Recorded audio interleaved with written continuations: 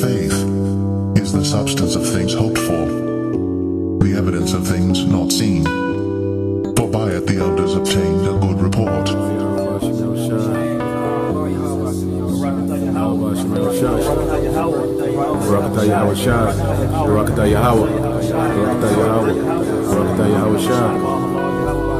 By faith Moses, when he was born, was hid 3 months of his parents because they saw he was a proper child, and they were not afraid of the king's commandment.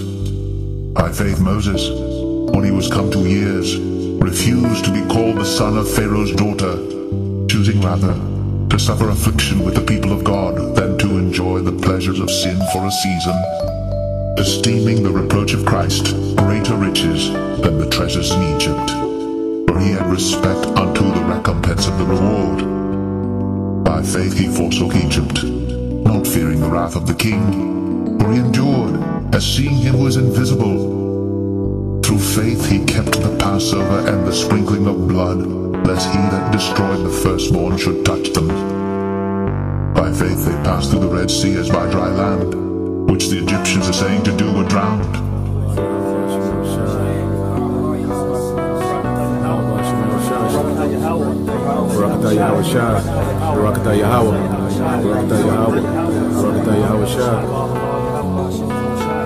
But without faith it is impossible to please him. For he that cometh to God must believe that he is, and that he is a rewarder of them that diligently seek him.